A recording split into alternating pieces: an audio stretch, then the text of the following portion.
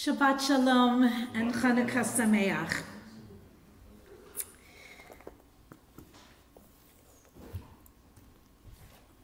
We have a lot of things for which to thank the Greeks. Among them, democracy, alarm clocks, maps,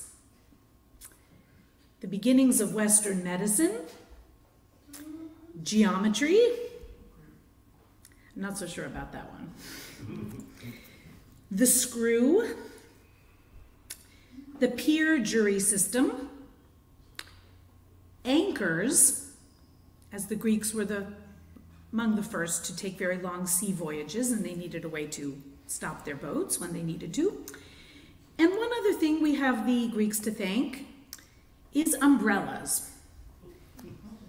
Apparently they were the first to pioneer that engineering. This time of year at Chanukah, we think about the experience under the Seleucid or Assyrian Greek Empire and the frightening time that was for the Jewish people.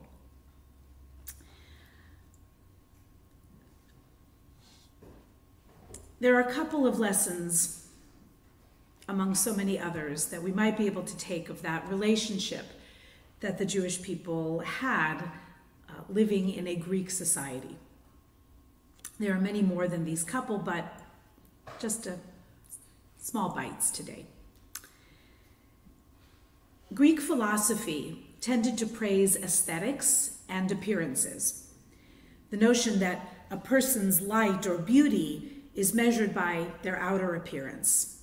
It was the externals that primarily mattered.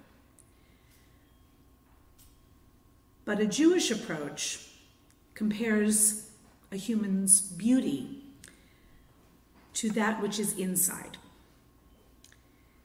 What is inside a person is the source of light. The Greeks were the only conquerors of Israel who did not destroy the outer structure of the temple. Instead, they defiled everything that was inside. A message we might take from that is that the inside could be impure, full of dirt, but it was the outside that mattered. The Torah's message, and it is all throughout this parsha, by the way, sermon for another day, but is don't be fooled by appearances. Clothing can be deceiving. It is not the clothes that make the man, as Jacob should have known but didn't, as Joseph would come to learn, as Judah would learn when he mistook his daughter-in-law, veiled as she was, for the harlot by the side of the road, and ultimately in the third section of the parsha, when Potiphar assumes that Joseph had attempted to sexually violate his wife because she is holding Joseph's garment. This Torah portion and so much of Jewish history reminds us that as much as we are exhorted to make things beautiful, particularly to glorify and beautify mitzvot, we are not an unaesthetic religion by any means, but that's not the primary purpose of so many of our rituals. It is supposed to be what is inside that counts. So Torah can have a beautiful mantle and cover, but if the inside is altered in any way, that is what is needed to be fixed. So the Torah teaches us, contrary to Greek notions of outer beauty, don't be fooled by appearances.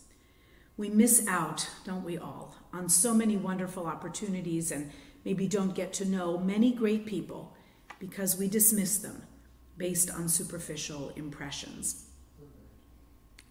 But one other lesson that I was delighted to come across, and there are many ways that we could spin all of this, let's be honest. But one other thing I didn't list on my list of things the Greeks gave us for which we should be grateful is, of course, the Olympics. That appears on a lot of great achievements of the Greeks. But let's think about the message of the Olympics in its original form.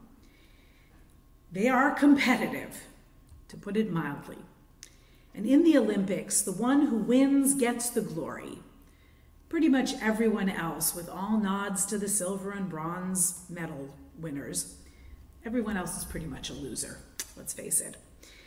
The concept of the Olympics, which was introduced to the world by the Greeks, is one of man's battle to be the best in relation to everyone else. If he makes it, he goes down in the history books. If not, well, better luck next time. But think about the way light is used in the Olympics. And again, we could go a lot of ways with this, but just stay with me on it for today. If you think about the way light is used in the Olympics, the symbol of the Olympics, of course, is the torch, right?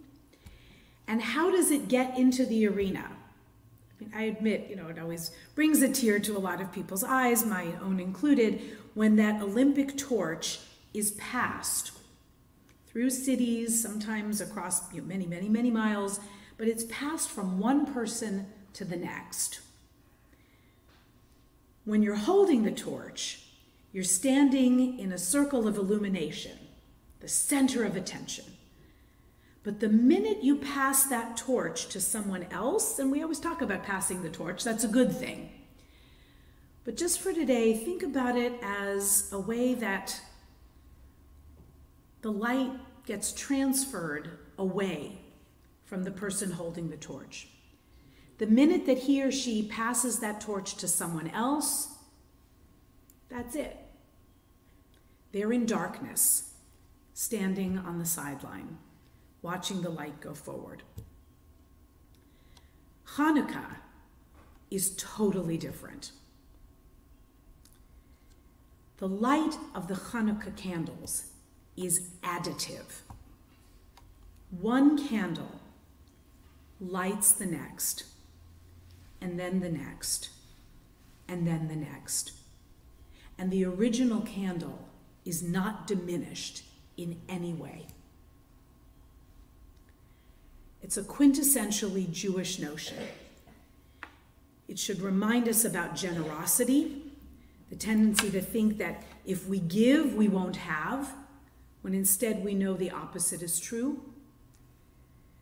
We tend to think that if we give too much of ourselves in a relationship, that we will be lessened, when in fact, most of the time the opposite is true. The more we give, the more we get. And the candle's ability to provide light is actually increased due to its cooperation with its mate. When we find our unique light and share it with the world, everyone wins.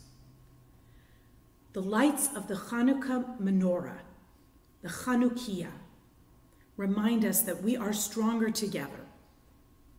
It's not a matter of one person standing in the light and everyone else in darkness. This is a cooperative experience, in direct contrast to the winner-take-all philosophy of the people under whom we lived thousands of years ago. This holiday, as beautiful as it is aesthetically, is about what's inside, what burns brightly in each of us, and how by being in relationship, we are stronger together. The little Chanukah candles are not the Olympic torch, but together they have the power to burn that much more brightly. And for that contrast, I thank the Greeks. And maybe for democracy and an umbrella on a rainy day as well. Let's keep these lights shining brightly, and let's share them with full and open heart. Shabbat Shalom and Chanukah Sameach. Shabbat Shalom.